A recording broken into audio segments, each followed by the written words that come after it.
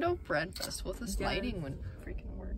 1, 2, 3 farms. Here we come. Yes, I'm so excited. I've been planning this since like last year. I was like, I have to go to the Sourdough Bread Festival. I was gonna say, I don't know, bro. Just something about that just sounds chill.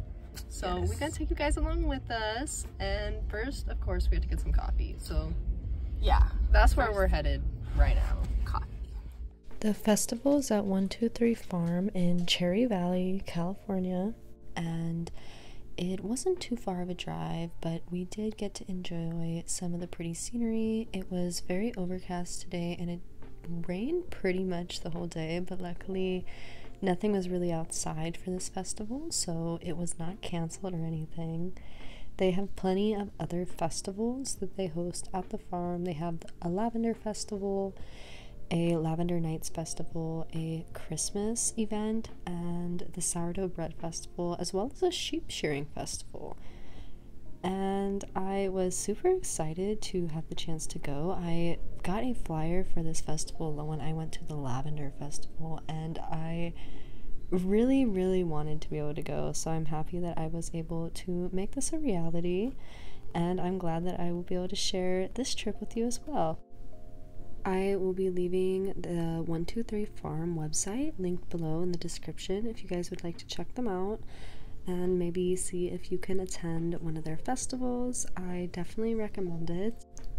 Right now, we're just exploring what their shop has to offer. This is the main shop, but they also have an entire little row of little vendors that are so exciting and offer some amazing things as well. I was super excited to look around here, so we just took some time to look around and see what they had to offer, and we also tried out some amazing samples. They had a big selection of honey, oils, and vinegars that you could sample.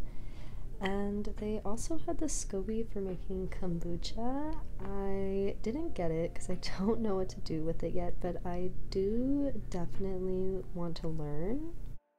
They actually offer a kombucha making workshop at the festival, but unfortunately we weren't able to go until the last weekend, so they weren't actually offering that course for the day that we went. But that's okay, and I'm sure that my time to learn will come.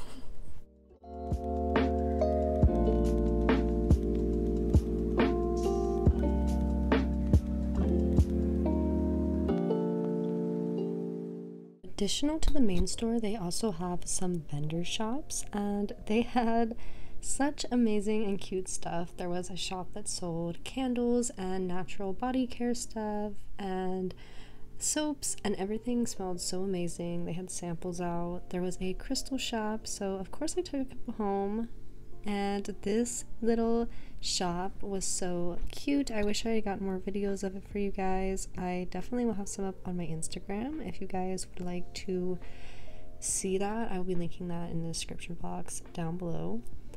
The menu was absolutely amazing. Everything was sourdough. I wanted to try a bread bowl, but I ended up deciding that I wanted to try the sourdough pizza instead, and it was definitely worth it. I went ahead and had it with a lavender kombucha, and it was the perfect combination. The kombucha tasted so fresh. Honestly, probably the best kombucha I have ever had. And it came in such a cute little bottle.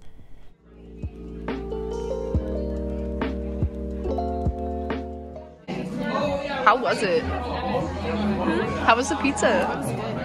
I give you more bacon for $3. One little sprinkle. Just like something.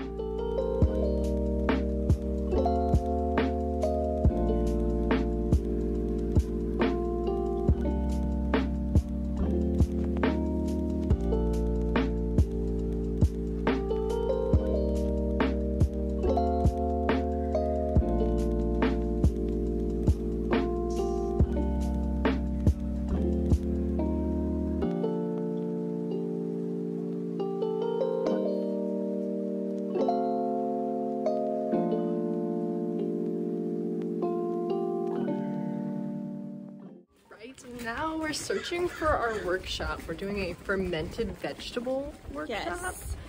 We're looking for a white tent. Yeah, I'm like, we're lost. We have no clue where we're going. We'll find it though. We're going back to the information desk because I was like, we got 15 minutes. Yeah. I'm excited though. We're gonna get to take home a little jar of fermented vegetables. It's gonna be so cute. I'm so excited. I've like never done anything like that. So I know. We'll keep you guys updated. Keep posting. We were going the right direction. But it's not in a white tent. Yeah, or it's under a in white a tent. room, so we would have been walking for days. Yes. We're on the way now. Oh, really? So I got online and found it, so I was like, oh, I could try every class, but let me start with one. We found the workshop. It was only once you did it. It's so short. I just short staffed the front desk, and I didn't have. Are you ready? The view to cover for that. Oh, that's pretty. About 2 minutes to. Okay, great. Thank you. But next year for sure. Okay. Alright. And then when we cut this, a lot of people will ask, is the skin okay? So personally, I'm a big fan of keeping the skin on. I might like cut off some of the more uglier parts, but for the most part, I keep the skin on because it's nutrients in the skin that are different from what you would find in the actual, within the actual vegetable. So it's a good thing to keep. But are you guys, has anyone here ever fermented vegetables before? Oh yeah? What did you think? Sauerkraut. Oh, sauerkraut. Yeah. Very nice. Okay. Anyone else? No? Okay. Oh, you did apples? Oh. And the fruits are a little tricky because of the sugar content. Yeah, that is well. I'm actually not too familiar with other fermenters, other than for like sprouts or cookies. Yeah. Or if you do like a second ferment for like a kefir or something like that. No, I love the sprouts. I just made last one. Oh. Really well. Wow, very nice. No, this class, like when I came 3 years ago, like I learned so much. It's been growing up. So I'm saying this is festival. Oh, this festival. We came 3 years ago. Oh, okay. So much. Well, did you take this one before? I think it's a sauerkraut class. Ready. Right. And I'm like, magic. I don't know how that works, but yes. And then, so you stick the nut cabbage in for a bit, and that salt water will ferment the nut cabbage, and when it's ready, you squeeze everything out, and then, you make like this kind of like marinade, right? On the side, and then once your cabbage is ready to go, you take this sauce and you lather each leaf with it, and then pack it down nice and tight in a container. Okay, go ahead. And then it's on the crease. pack it down nice and tight. Make sure all that marinade comes up over your cabbage, and then put the lid on it and stick it in a kimchi fridge because we no longer bury pots in the backyard, right? We're modern. So, because in a Korean household, a kimchi fridge. Sorry. So in Korea, like in the old days, they have these large like clay ongi pots, and I know we buried it. Yeah. And it kept it cooler than what you would experience. Yeah. But sorry. It's actually really cool. Yeah. But nowadays, a kimchi fridge is just as common as a regular fridge. You have your fridge, you have your kimchi fridge, and so in the kimchi fridge, it's all kimchi. Yeah, well, you can make quite a few things into kimchi, but kimchi doesn't have to just be that. There's like a Korean radish version. My mom makes a celery kimchi, which it's absolutely fantastic. That sounds amazing. Yeah, it's actually really good. Yeah, I love celery, so I was like, huh? Yo! Yeah, that sounds amazing. And then she also makes like a pumpkin kimchi. Ooh, how that was neat. like okay to me, but everyone else is like raving. Right? Yeah. It might be good. But I mean, there's so many different. She's tried making kimchi out of collards as well, which was interesting. It's actually pretty good considering how hardy the collard leaves are. That's what I was thinking. They're strong. Yeah. But anywho, yes, kimchi fridge. Yeah. All right. So yes, that would be the third way of doing it. Now again, what we're doing here is the first method, which is dry drying. And nice. You guys are all. No, that's okay. So 4 is actually on the lower side for my personal taste. If like I'm probably double up on that just personally. But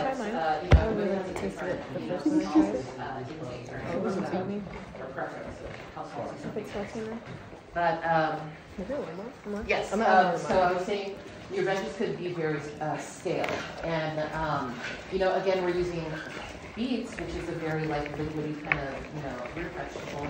But if you're just making like sauerkraut, you know, just like a very basic sauerkraut, you know, the cabbages can be stale, and so it may take you longer for you to produce brine. But don't lose hope, because it'll eventually come. All right. Oh, very nice. All right, so let me see here. Do you guys know where probiotic bacteria come from? No? Oh, yeah. Yeah, like where do they come from? Like how do they just suddenly form in your... You're making fermentation? Sorry? It's what you ferment, right? Well, but... And we take probiotics to try to clear our system out of the Right. Now, when you're fermenting vegetables, well, I guess that kind of goes into like what you described regarding the brine. Okay, so the reason why the brine is so important is because this salty liquid that's formed from the veggies, eventually we need to submerge our vegetables completely underneath this brine, because the salt level in this brine will protect and create this safe environment for the probiotic bacteria to grow and thrive, and it'll keep all this nasty bacteria that's naturally just in the air away from your crop, so that it won't affect it. You know what I mean? Yeah. So it's the very strong protective barrier. She said I have a good brine going. Yeah, that's what. Yeah, I mean, I think you have enough brine in there.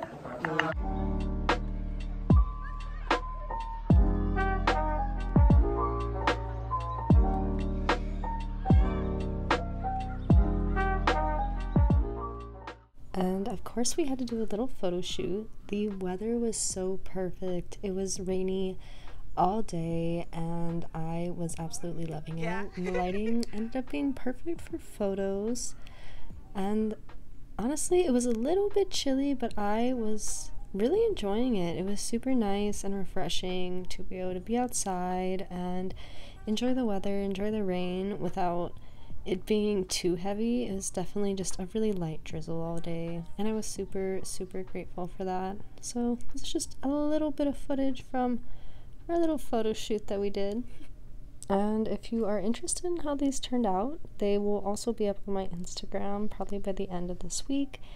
And like I said earlier in the video, it'll be linked down below in the description box with my other socials.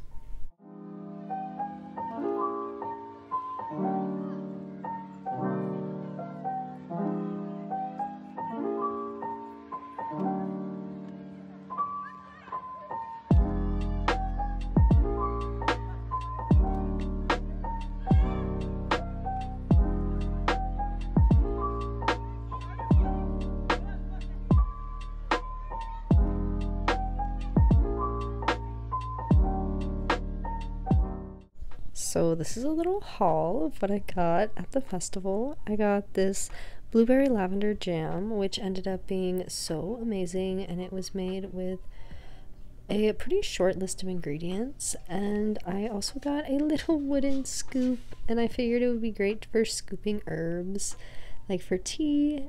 I was super excited about it. I had to get some sourdough. There was only 3 of these baguettes left, and that was all they had for the rest of the day, so I went ahead and got one of those baguettes to enjoy with my jam. And I also got some little crystals at one of the vendor shops. I got a selenite, a mookaite, and I can't remember what the third one was, but it was some kind of jasper. And I just enjoyed the rest of my kombucha in the car, and we also decided to stop for some crepes because we were all craving a little sweet treat.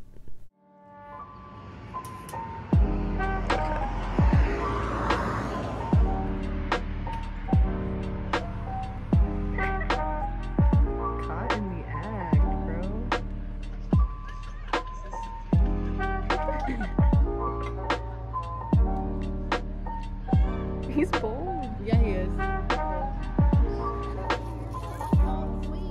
Thank you.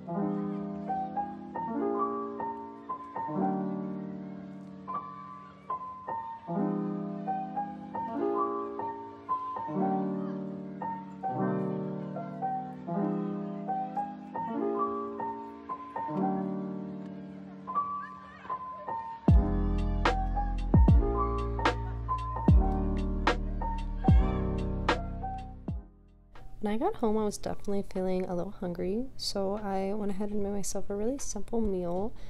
I put some spring mix in a bowl with some sliced up cucumbers, and then I also cut up a little bit of green onion, and I'm going to be making this frozen quinoa package that I got at Aldi's, and it looks super easy and pretty yummy, so I decided I wanted to try it, and it's definitely coming in handy tonight. So I went ahead and heated that up, and I'm just going to pour that over the top of the salad mixture with a little bit of feta cheese on top, as well as some oil and vinegar. And this turned out to be super delicious, and I enjoyed it with a little bit of my baguette, which I toasted and topped off with the new jam that I got. And it was such a satisfying meal and such a satisfying end to the day.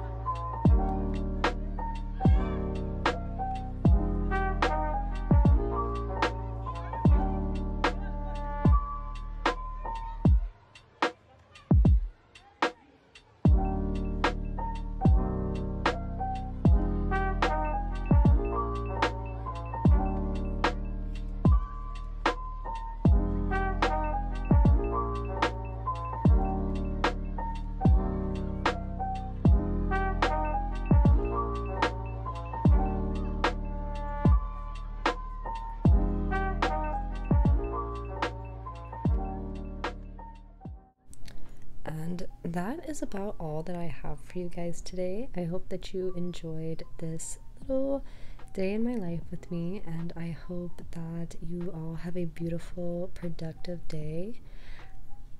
I will be leaving all of my socials linked down below if you would like to check out any of my other content. I will be sharing a little bit more about the festival on Instagram. And other than that, I will see you all in the next video. Bye!